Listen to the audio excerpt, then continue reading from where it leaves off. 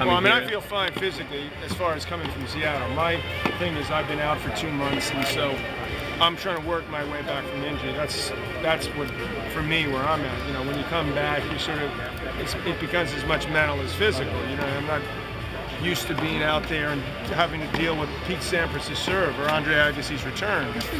You don't get that at my tennis academy a whole lot. So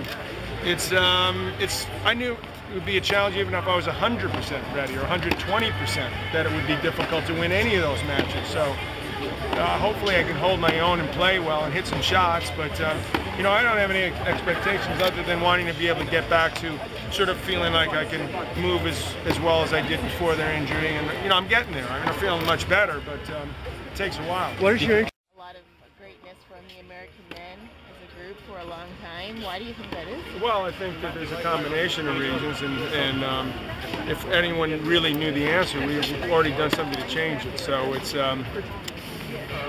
the best athletes in some other countries are going into tennis, whereas here they're going into other sports. That's one for starters. The game is very expensive to play, so that's a problem. There's a question if we're as hungry at times as some of the other places. So that's, all these things work together. I mean, some of it's cyclical. I mean, we're sort of in a stage where I think you see we have some excellent players, but we don't have people winning majors. So we have guys that are having career years. And top 10 in the world is pretty good for most countries, but we're spoiled, you know, so we want to see people winning events. Thank you so much.